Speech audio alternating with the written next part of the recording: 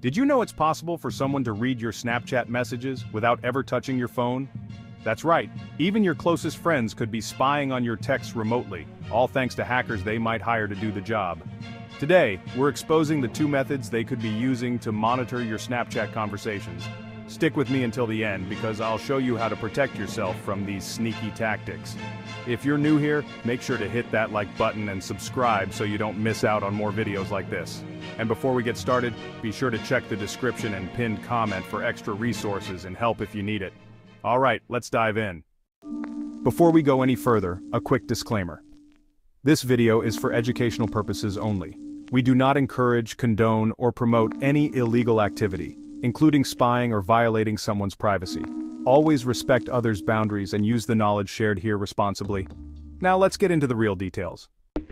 Alright, let's talk about the two main ways hackers or your so-called friends could monitor your Snapchat messages without needing to physically access your phone. First up, the phishing method.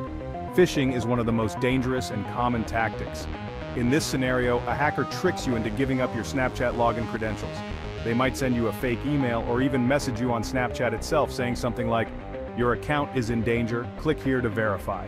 When you enter your username and password, the hacker immediately gains access to your Snapchat account. This is one of the easiest ways for someone to monitor your Snapchat messages remotely. Once they have your login details, they can see everything you send and receive without ever touching your device. It's subtle and sneaky, but the damage it can cause is real. The second method is a bit more technical: spyware and keyloggers. These programs can be secretly installed on your phone, often without you even noticing. Once they're in place, they track everything you type. Your Snapchat messages, passwords, even where you've been on the app. With the right software, a hacker can remotely monitor everything you do on Snapchat.